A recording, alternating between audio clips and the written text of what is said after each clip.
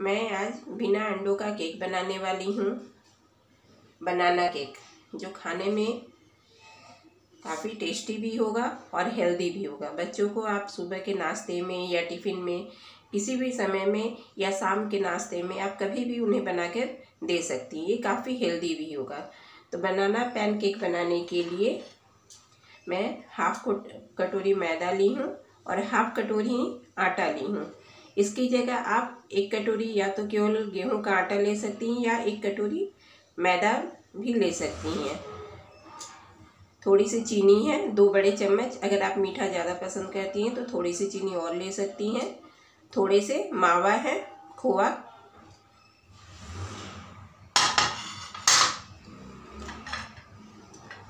एक केला बनाना, 1 teaspoon baking powder. इसके जगह आप खाने वाला सोडा भी ले सकती हैं, बेकिंग पाउडर भी ले सकती हैं, जो आपके पास अवेलेबल है। थोड़े से ड्राई फ्रूट्स, काजू, किशमिश, बादाम, जिसको छोटे टुकड़ों में काट ली हूँ। हरी इलायची, जिसे दरदरा कूट करके ले ली हूँ। थोड़ा सा बटर और हाफ कप दूध। अगर आवश्यकता होगी तो थोड़े से दूध या पानी आप और ले सकती हैं। तो चलिए सबसे पहले एक स्मूथ बैटर बना लेते हैं। केले को छीलकर इसे छोटे छोटे टुकड़ों में काटकर मिक्सी में डाल देती हूँ, इस तरह से।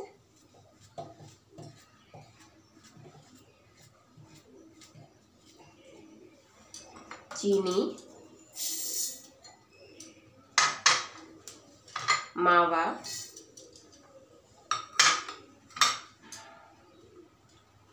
एक छोटा टुकड़ा बटर का और दूध, आधा दूध मिलाकर एक स्मूथ बैटर तैयार कर लेती हूँ मिक्सी में। इस देखिए सारी चीज़ों को मिलाकर एक स्मूथ बैटर तैयार कर ली हूँ। अब एक बॉल में, एक बड़े बर्तन में गेहूं का आटा जो हाफ कटोरी ली थी, उसे, हाफ कटोरी मैदा, बेकिंग पाउडर 1 छोटा चम्मच, ड्राई फ्रूट्स, छोटी इलायची,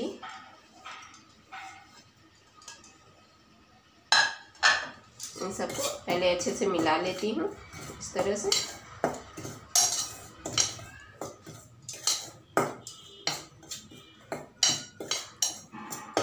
अब इसमें ये बैटर जो तैयार करके रखी थी, इसे थोड़ा थोड़ा करके मिला देती हूँ। इस तरह से इसे फेंटते भी जाएंगे और एक इसका स्मूथ बैटर तैयार कर लेंगे। ना इसका बैटर बहुत पतला होगा और ना ही काफ़ी गाढ़ा होगा। इसकी कंसिस्टेंसी मैं इसे तैयार करके दिखाती हूँ।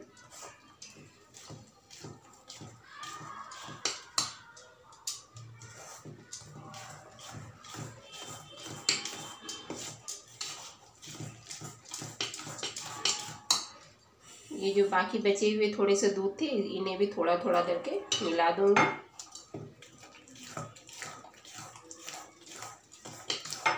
और एक स्मूथ बैटर तैयार कर लेती हूँ। ये देखिए एक स्मूथ बैटर बना करके तैयार कर लिए हैं। इतने ही दूध में हमारा बैटर बनकर तैयार हो गया। अगर आपको और ज़रूरत पड़े तो थोड़ा सा दूध या आप 2 चम्मच पानी भी डाल सकती हैं। आप चाहें तो इसमें वेनिला एसेंस या रोज़ एसेंस, चॉकलेट पाउडर, जो बच्चों को पसंद है वो आप इसमें मिला सकती हैं और मिलाकर इसका एक स्मूथ बैटर तैयार कर सकती हैं। इसे ढककर 5 मिनट रेस्ट के लिए छोड़ देती हूँ। उसके बाद पैनकेक बनाऊंगी। 10 मिनट हो चुके हैं। बैटर हमारा पूरी तरह से रेडी हो चुका है। चलिए अब हम पैनकेक बनाते हैं। पैनकेक बनाने के लिए एक तवा या फ्राई पैन, जो भी आपके पास, अगर नॉन स्टिक का अवेलेबल है तो ज़्यादा अच्छे से उसमें पैनकेक बनकर तैयार हो जाता है। तवे को पहले पूरी तरह से गर्म कर लेंगे और उसके ऊपर थोड़ा सा बटर या घी, कुछ भी आप डालकर उसे चारों तरफ फैला दीजिए, इस तरह से।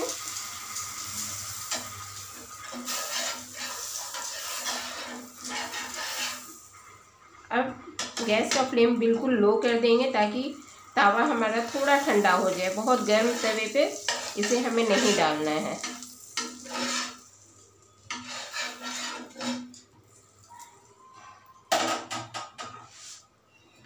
अब इसके ऊपर एक एक चम्मच बैटर, कोई भी चम्मच आप ले सकती हैं, इस तरह से डाल देती हूँ। अब जिस साइज़ का बनाना चाहें बना सकती हैं। मैं एक साथ 3-4 जितने इसमें अटेंगे उतना मैं इसमें बना लूँगी।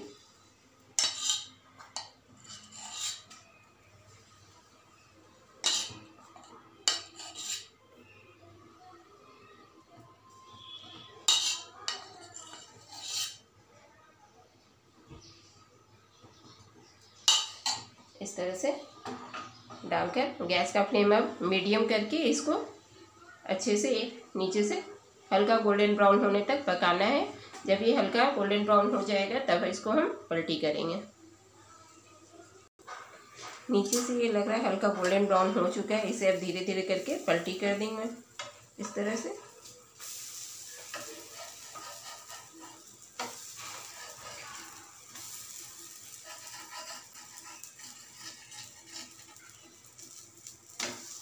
गैस का फ्लेम आप लो टू मीडियम रखिएगा।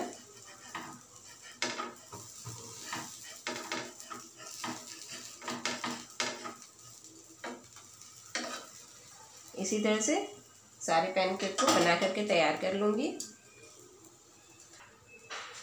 हल्का सा बटर या घी थोड़ा सा इसमें किनारे से हल्का डाल दूँगी कि ताकि दोनों तरफ से ये अच्छे से पूरा बनकर तैयार हो जाए।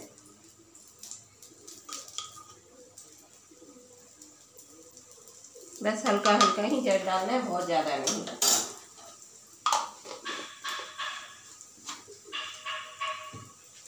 इस तरह से दोनों तरफ से सेक कर तैयार कर लेना है। प्लीज़ आप मेरे वीडियो को सब्सक्राइब ज़रूर कीजिए। मेरे चैनल को ज़रूर शेयर और लाइक और सब्सक्राइब ज़रूर कीजिए। दोनों तरफ से पैनकेक हल्के गोल्डन ब्राउन हो चुके हैं। इन्हें अब एक प्लेट में निकाल लेती हूँ। अगर आपके पास खोआ या मावा अवेलेबल नहीं है तो आप कंडेंस्ड मिल्क इसमें डाल सकती हैं या फिर केवल दूध में भी आप इसको बना सकती हैं। इस तरह से सारे पैनकेक को एक प्लेट में निकाल लेती हूँ। आप चाहें तो पैनकेक थोड़ा बड़े साइज़ का भी बना सकती हैं। थोड़ा सा बटर फिर से डालकर गैस का फ्लेम बिल्कुल लो कर देती हूँ।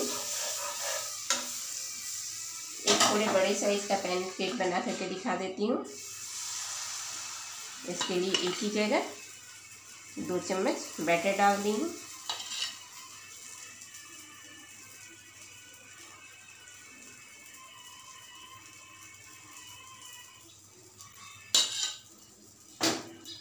और इसे भी लो टू मीडियम गैस पे दोनों तरफ से हल्के गोल्डन ब्राउन होने तक पका लेना है। बड़े साइज वाला पैनकेक भी हमारा बनकर तैयार हो गया है। इसे भी एक प्लेट में निकाल लेती हूँ। गैस का फ्लेम ऑफ कर दी हूँ। ये देखिए हमारा दोनों पैनकेक कितना अच्छा बनकर के तैयार हुआ है। काफ़ी फ्लफी और सॉफ्ट है। ये देखिए बिल्कुल ही सॉफ्ट हमारा पैनकेक बना है। प्लीज़ आप इस एक बार ज़रूर बना कर ट्राई कीजिए। बच्चों को बहुत पसंद आएगा, आपको भी काफ़ी पसंद आएगा। ये हेल्दी के साथ साथ काफ़ी टेस्टी नाश्ता भी है। धन्यवाद।